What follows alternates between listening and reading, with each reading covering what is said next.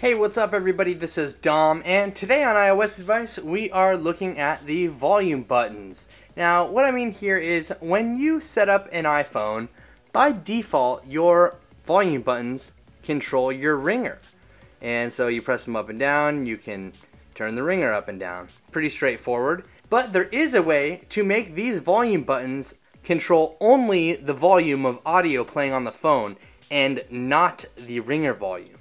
And it's pretty simple to set up actually. So what we're gonna do here first is go into the settings app and open that up here.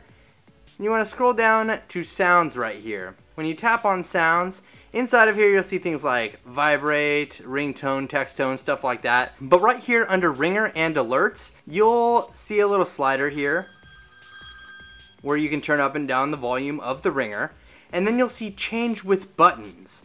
Now what that does is that allows me to move the ringer volume up and down using the side buttons here.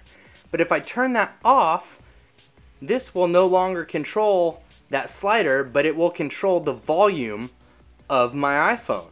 So if you'd like to just control your volume, which is how I usually have mine set up, all you have to do is flip this switch from on to off. Then going forward, your volume buttons on the side will actually control the volume of audio playing from your device, whether that be a game, a movie, music, anything like that.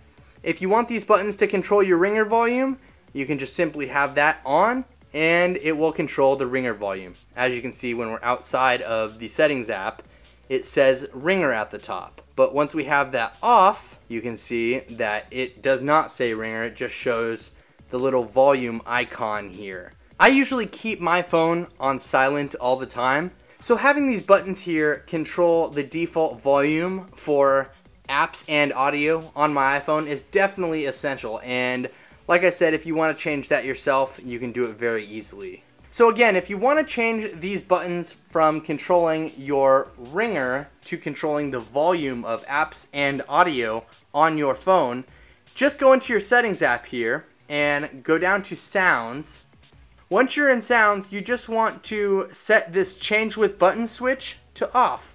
That's it. Going forward, when you are using your phone, these buttons on the side here will control the volume of apps and audio instead of your ringer volume. So I hope this was helpful for everyone. If you have any suggestions for iOS advice, leave them in the comments below, and we'll be sure to try and feature them in an upcoming video and article. Thanks again for watching. My name is Dom, and this is iOS Advice.